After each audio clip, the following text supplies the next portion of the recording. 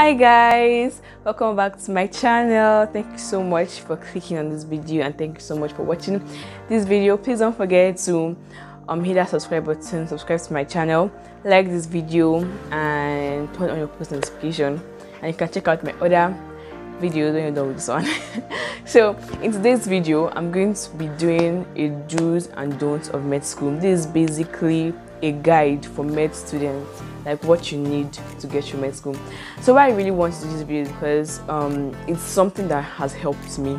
Like these are like my basic something basic that every med student needs to know, especially you just need to know this to get through med school. So without further ado, let's get on with the video. Alright, so the first thing that you have to know, you must do, is that you must love what you learn. Love what you learn. You have to love medicine in order to learn it. That, like, love it, understand it, and you're good to go. Whatever you're learning, is it upper limb? Love upper limb. Like, have this excitement for it, because there are some days when you feel so tired, and it's when you love what you're learning that you'll be like, okay, I want to, because that's actually what has been keeping me through, like me loving the fact that I'm doing medicine or what I'm studying. That has actually been what has been motivating me. So if you do that, I promise you it's going to be. Then secondly, in med school you have to make good friends early. If you notice, I didn't just say make friends early, I said make good friends early. I sound like a lecturer.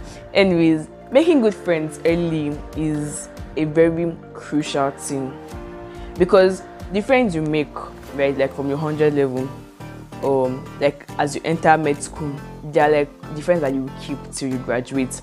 And those friends, they need to be friends that motivate you, that like you guys read together, you do everything together, so that you know that you make friends with people that I don't even know, that like are completely opposite of what you are in terms of your academics. Like people that don't read. If they don't read, you will not read them, because you'll be looking at them and they're going to party, they're doing something else, and you're just listening. So make good friends, friends that motivate you. If possible, make friends that in medicine, but that doesn't mean you won't have like friends in other disciplines, but make good friends that will help you in your distance. So this is the second thing. The third thing that will keep you to med school, please be confident. Be confident. Confidence is key. And when I say be confident, don't be overconfident, or like just how will I put it? Have faith in what you're doing, have faith in what you're reading. Don't go into an exam hall or a test hall with the mindset that I'm not going to pass this course, or I'm not going to pass this test. If you go with that mindset, you're automatically going to fail. So go have the mindset that I can do this, I can pass, I can make it through med school. Or more, because if you start doubting yourself, oh my god, I've experienced that. I'm telling you guys how horrible. Doubting yourself is the worst thing that can happen to you in med school. It's the worst thing. So don't doubt yourself, have confidence, have faith in yourself that you can do this, and I promise you everything is going to be okay. The fourth thing that you do need to do is you have to make time for your hobbies. Like make time to have fun. What do you love to do? Do you love watching movies? Do you love, I don't know, sing? Just make time. Like I personally, I love watching movies. So what I do is that when I'm eating, I like watch something only when I'm eating.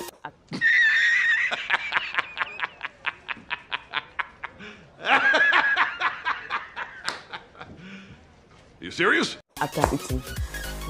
So I just make time to have to like breathe outside med school. Like it's not everything that's about anatomy, physiology, biochemistry, one test or the other.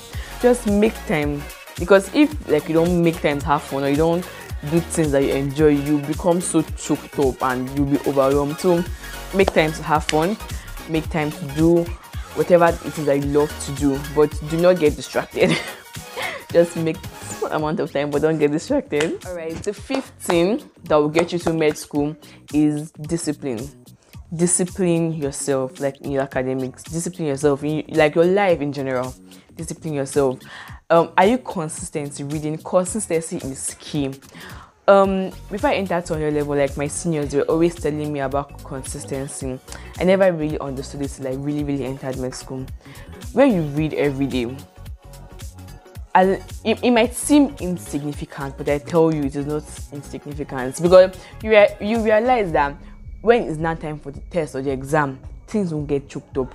What you read it before. So reading every day, it is a practice that every med student must drill into themselves, like reading every day consistently. Even if it's 2 pages, read that 2 pages, and I tell you it's not going to be in vain. Read consistently, prioritize your time, know what you're in med school for, and just set priorities, organize a timetable, just discipline yourself and know that, okay, I'm in med school for business, let me like get into it and everything. So the sixth thing I'm going to say that you must do, or you should do, is take pride in what you're studying. Take pride in what you're studying. I don't mean be proud though. I just mean like you are a medicine student. How do you carry yourself? I don't know, there's this saying, is it you attract what you are? So you're a medicine student and you're going for exam and you're wearing slippers, or you're dressing like, I don't even know what you're dressing like, or like you're on a normal day you're dressing like, I don't even know. You're a medicine student, you have to carry yourself, have that aura. I don't know what I'm saying. I don't know if you guys understand what I'm saying actually, but behave like you are a medicine student. Carry yourself, like do things in a way that a medical student will do things. Calmly, be organized, be neat, dress well, talk like you're a sensible person. But you guys get me. But seriously, you attract what you are. If you want to attract that good grades, if you want to attract that, like just the name, you have to be it. I hope you guys understand what I just said, because yeah. So those are the 6 things. These are the 6 things. So like they're so important. You must, and I'm like telling you guys, if you follow this, your life in med school will be beautiful. It's not easy. It's actually not easy. I'm just talking. When I'm actually like going through stuff, it's actually not easy. But since I've gone through it, I'm where I am. You can do it. Everybody can do it. So fighting. All right. So we're going to go to the next part of don'ts of med school. These are things that you should not do. You should not do this. The first one is don't always complain. I didn't say that you should not complain. No. You can complain, but not all the time. Like every time you're complaining. And when you even complain yourself, complain to the right person. Because there's some people that that like you're complaining to and you feel irritated. Like they will anger you the more because of their response. So complain to the right person, but don't always complain. Like sometimes you just have to just swallow it. Just swallow it and just move on. So yeah, don't get arrogant. And when I mean arrogant, I mean like you're a medicine student, or the whole world should, I don't know, like you're taking it on top of your head, you're raising your shoulder that you're a medicine student. No, don't get arrogant, be humble. Because if you become a doctor, you're the servant of the people. So you have to learn humbleness from like now. Be humble. Even if you're arrogant, med school will humble you. So that humble yourself and don't even get arrogant and be like, I'm the most intelligent, blah blah blah blah blah. Please don't get arrogant. All right. Then the next thing is, do not compare yourself to others. This is so important. On no circumstances should you compare yourself to others. Everybody have their different ways of doing things. My way of reading can be different from your way of reading. So the best thing to do is to figure out your pattern of doing things, and don't compare yourself to others. Or even if you're comparing yourself, which you should not, compare yourself in the sense that maybe I got 40 in a test score and you got 60, and now what you should not do is be like, hey, whoa, this girl, she got 60. Or you now start saying that maybe I'll start saying that you cheated or you did something bad to get that score. Instead, if you should even compare yourself to another person, compare it to motivate yourself. Be like, this person now that got 60, does she have 2 heads? Are we not in the same class? Oh yeah, let me read twice as much to get that 60 or to even get higher. Compare yourself, how do you put constructive criticism. Criticize yourself constructively. So don't compare yourself to others. Yeah, and just be you. Motivate yourself. Try to be better than you were. If you got 40 in your previous test score, try to get 80 in your next test score, and you can do it. The next thing is, do not forget your family and friends. God, don't forget your family and friends. I'm really trying not to. It's not easy because you get so stressed that sometimes like you cannot really be chatting. But just take out time and call your mom, call your dad, call your siblings, call your friends from secondary school, from home, from church. Call your friends and like just hi. You must not do one long conversation, but just check up on them and comment on their posts, just to know, so that they will know that you're alive, and so that you know that they're alive. So yes, so don't forget, check up on them and everything, because we will all need each other. So do that. And do not limit yourself. Don't make yourself average.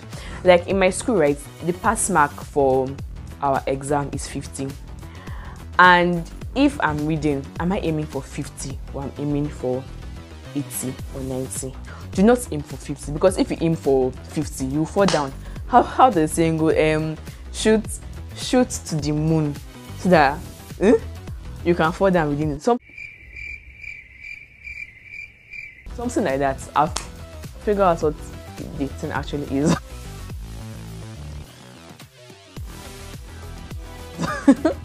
So do not settle for average. Set your bars high, so that even if you're like reading and you're reading to get 100, even if at all you fall among 70, 80, 60. But if you're reading to get 50, you fall under 40, under 30. Like, I hope you guys are understanding the logic I'm trying to use. Set your bar high and focus and work on that goal. That's what I actually do. Anytime I'm reading for exam, I'm reading to get 100 or 90. Like my MB that I'm reading to get 100, and I can do it, hopefully, by God's grace. The last thing is do not get discouraged. Med school is a very troublesome place to be. Why I use troublesome is that it's very troubling and it can get very depressing, but don't get discouraged. It's not easy saying this, because there are some days that I feel so down, I feel so unmotivated. I'm telling you guys, there are some days that I just feel so sad. But don't get discouraged. I mean, failure is a part of life. You can fail a test, but that doesn't define who you are. If you fail, God, I just remembered one test I really did bad, and I felt so down for 2 days. I was crying on my bed for days. Like anytime I lay down on my bed, like I was crying. But I just had to tell myself that it's not as if I even failed the test, because I don't know, the test wasn't just favorable to me, because I had not yet seen the score. I just don't like the outcome. But I just told myself that, girl, this is not the end of the world, though. You have to just get up and now I just had to tell myself that you have to just get up and move on, and just now you failing, okay, you'll now be able to reflect and be like, okay, this is what I did that was wrong, let me do this. You get. So do not be discouraged. Yeah.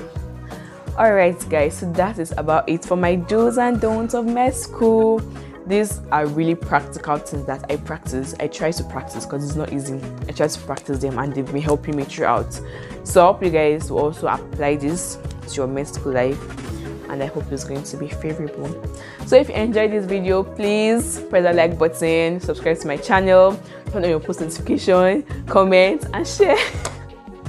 And I'll see you in my next video. Also check out my other videos, please.